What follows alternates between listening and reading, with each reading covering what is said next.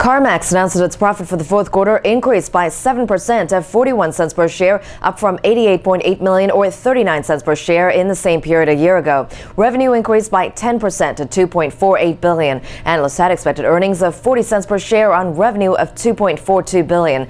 Rival AutoNation said on Tuesday that sales of new cars and trucks increased by 15% in March versus a year ago due to strong demand for domestic and foreign autos. This is Sayoko Murase for PassFail.com, taking you behind the ticker.